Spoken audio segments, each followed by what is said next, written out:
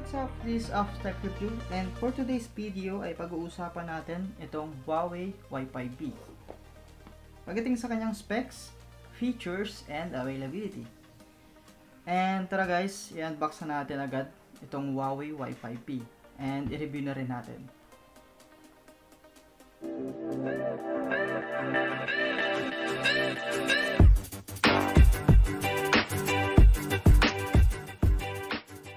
At ito nga guys, yung kanyang box. Kung mapapansin nyo, medyo maliit siya pero okay lang naman para sa akin. At dito nga sa unahan, meron siyang Huawei logo and then meron din siyang Y5p. At dito yung app gallery. At sa bottom, meron siyang Huawei Y5p na nakasulat and ang kanyang model DRA LX9. And color niya, midnight black. Meron din siyang 2GB of RAM and 32GB of storage. And dual SIM din siya guys.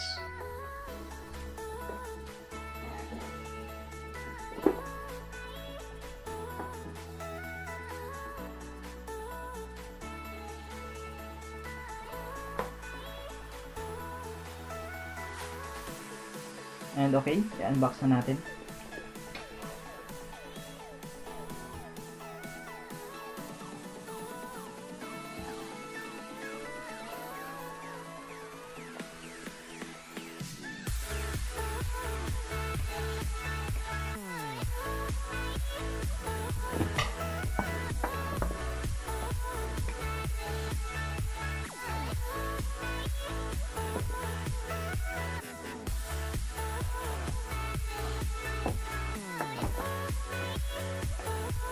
Yan na nga, nabuksan na natin yung Huawei Y5p. So, ito yung device.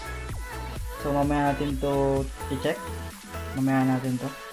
At tingnan natin kung ano nga bang meron dito sa loob ng box.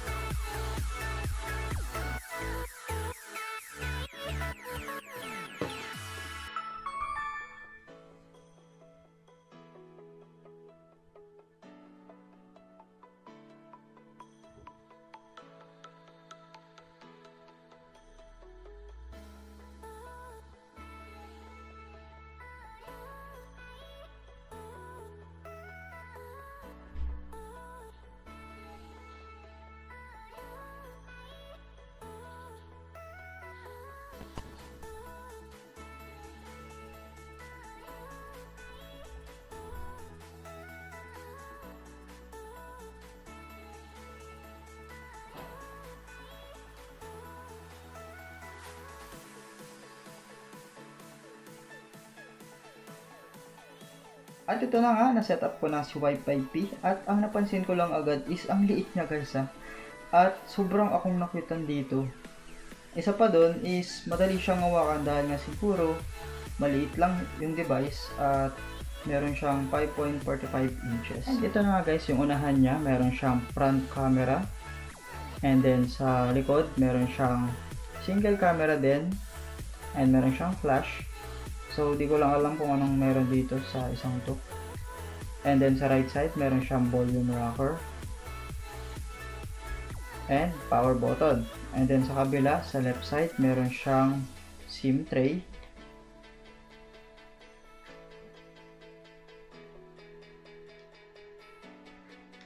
And then sa taas, meron siyang audio jack.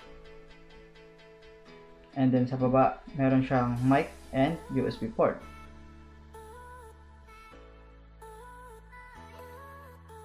Okay, punta naman tayo sa kanyang specs or top features. Meron siyang 5.45 inches full view display and 81 screen body ratio. And syempre, sophisticated ang kanyang design. Meron din siyang colors na phantom blue, mint green, and midnight black. And ang kanyang texture is wavy line reflecting light. And it's powered by MediaTek octa-core processor. At sa storage naman niya, meron siyang 2GB of RAM and 32GB of internal storage. Pero pwede ka rin mag-extend hanggang 512 sa memory.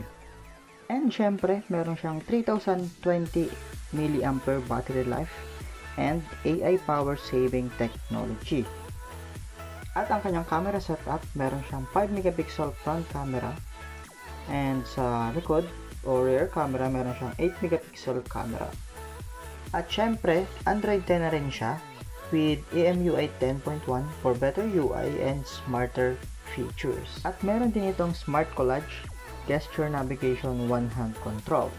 And ang price niya is 4,490 and available na to sa Lazada and Shopee.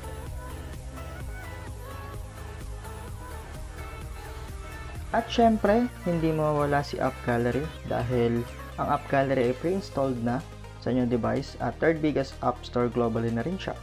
At dagdag ko pa dito is meron siyang 4-layer security. At tara, explore na natin si App Gallery. So ito yung UI niya guys, or user interface. At marami ding mga napadagdag na mga application tulad nitong Plant vs Zombie, Candy Crush Manila, Food Panda, View, Kumu, at marami pang iba. At syempre, hindi na natin kailangan mag-install ng Gmail or Yahoo na application dahil ma-access natin ito gamit ang built-in Huawei email. Sa featured, andito yung games. So, yan yung makikita nyo. And gift. Ito rin yung makikita nyo. And syempre, campaign or add rewards. So, dito, kailangan nyo lang i-download yung mga application na nakikita nyo or mag-login para makuha nyo yung rewards or baka manalo din kayo. At syempre guys, pang last itong wishlist pero di pa ako nakalagin.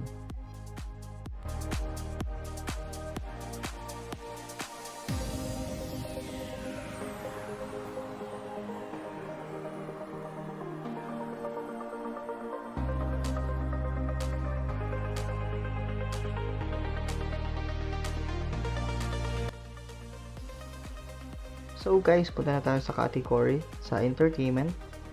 So yan, makikita natin dito na madali nating mahanap or mata-download. So ito, TikTok. At mahilig kayong mag-TikTok, meron dito. And View, sa mga mahilig manood ng Korean drama. And dito naman sa Wising, yan. Kung mahilig ka sa karaoke. And then, iFlix, sa mga TV series, movies. And last, itong Kumu.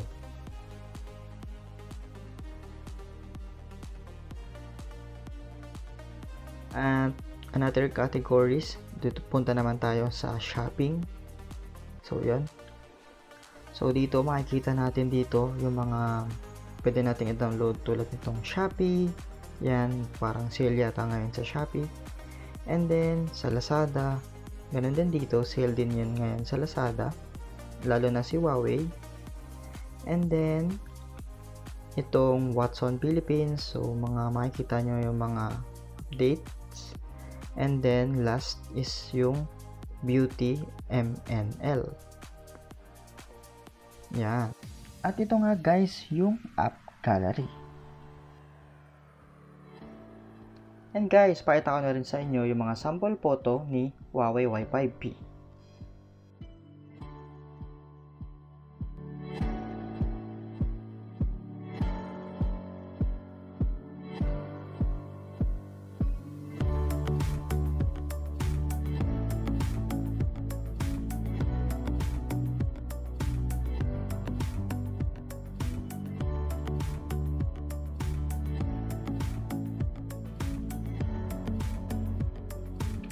So yun na nga, dahil entry-level phone lang si Huawei Y5p, overall guys, ang masasabi ko lang sa kanya is affordable price siya sa presyo niyang 4,490 at gaya ng sabi ko, available to sa Lazada and sa Shopee.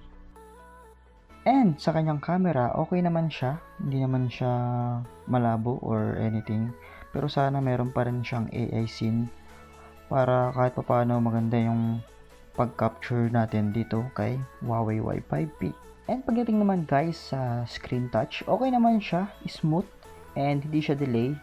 Pero itatry din naman natin guys yung games niya kung kaya nga bang maglaro ng HD games. At syempre guys, kahit walang fingerprint si Huawei Y5p, okay lang naman dahil meron siyang Face ID or face recognition and masasabi ko na responsive naman siya.